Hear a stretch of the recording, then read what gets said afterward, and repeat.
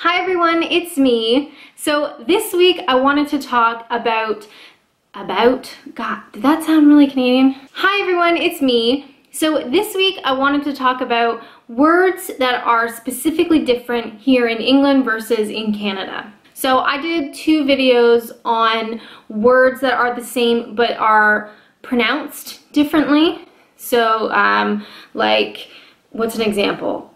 Oh my goodness. Like root versus route. But this time I want to talk about words that are specifically different and that you might come across if you're visiting Canada or visiting England. This edition, because I think I'm going to do a couple of these because there are so many, you guys. You don't realize how many words are different, but there's so many. So if you end up moving here to England or into Canada, you might find yourself in an office environment. So I thought I would do words that are specifically related to working in an office and things that you might hear. But there are so many different words, so there'll probably be like different parts to this thing. You know, why not? So without further ado, let's go. So the first up, words that are different.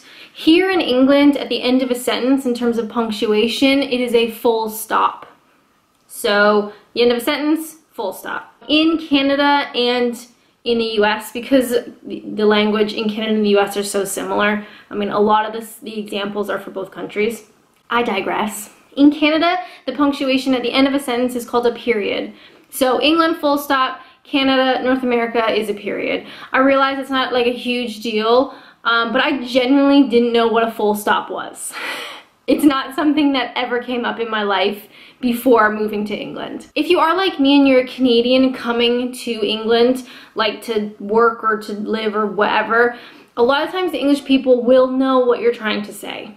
There's a lot of like Americanized TV and movies and stuff, so like they're exposed to that kind of stuff. They will probably know what you're saying. But it's, you know, it's good to know. When I first moved here and I got my first job, I was working in an office and I asked one of the ladies there for sticky tack.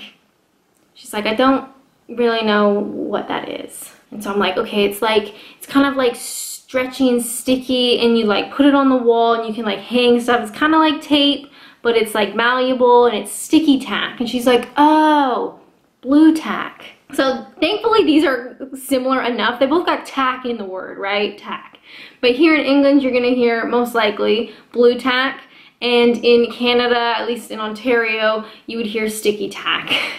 It's dumb, I get it. But when you're trying to explain like what sticky tack is, then suddenly you realize like, yeah, nobody knows what I'm saying. For people who don't know, by the way, like disclaimer, I worked in an office in Kent. So these are the words that I heard in Kent. I'm not sure if there are equivalents up north or if you guys say the same things, but just throwing that out there. Another word change thing that I was surprised about, I made a mistake in pen on a piece of paper and I asked if we had any whiteout.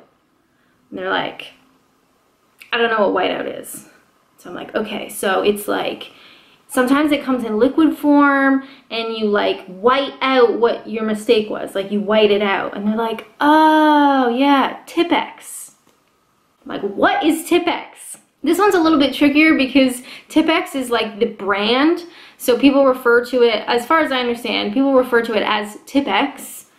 But in Canada, we call it whiteout because like you are physically whiting out what you've done. I actually found some Tipp-Ex. Can you guys see? Oh, I gotta do it like the fashion bloggers do. So Tipp-Ex, yeah, it's just liquid whiteout for us Canadians. But that was a tricky one because Tipp-Ex is not even close to what it is. It's like the brand, right? It's otherwise called correction fluid, which, you know, that makes sense. But yeah, Tipp-Ex is your whiteout. Another thing that I noticed that was really different is the paper sizes. Again, seems really dumb, but when suddenly you're in an office and your boss is like, I need you to print all these out on A4, and then I need you to take these on A3 and use the blue tack and put them up on the walls, and suddenly you're like, I have no idea what that means. So I discovered that the paper sizes, the physical paper sizes, and the words used to describe them, like their titles, sizes I guess, are different in England and in Canada. So in Canada, we have letter size, which is just your typical, you know, everyday kind of size of paper, but we call it letter. Here in England, you guys would call that A4. However, it is slightly different sizes. So who knew we have no standard size of paper? But here in England, A4 I think is slightly skinnier and slightly longer for whatever reason. And then in Canada, ours is like slightly shorter and a little bit fatter. And we call it letter and you guys call it A4. The same thing with the larger sizes. We have ledger, which I don't know what the sizing is. It's like, you know, the bigger thing, you know what I'm saying. In Canada, we call that ledger. Here in England, you guys would call that A3. And I don't know if they're the same sizes because I literally could not be bothered to check. But all I know is they're called two different things.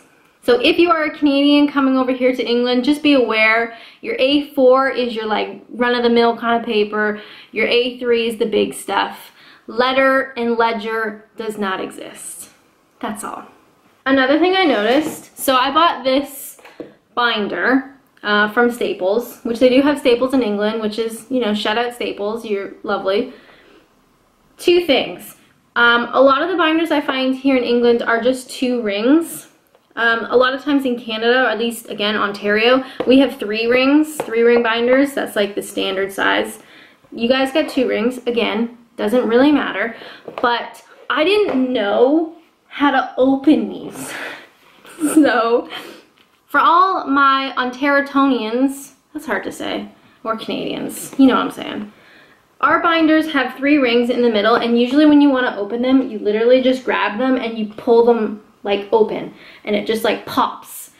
And it's right down the middle, so you can put paper like on either side, and then you just pop them back in. That's it. You literally just pry them open, for the most part. Obviously not all binders are the same. Please don't yell at me. So when I had a binder here in England, and I couldn't for the life of me figure out how to open it. So I, as a Canadian, just thought, well, I'll just pull it, right? Like that's what ours are. And I pulled it and I broke it. So now you know. Obviously now I figured it out. So if you have one of these like paper presser thingies, you gotta unlock that and move that out of the way. And then it's got like this little lever that you pop open. The thing that bugs me is you can only really put paper on the one side because the lever's in the way. So then you have to like close it, move things, re-pop it, put stuff in.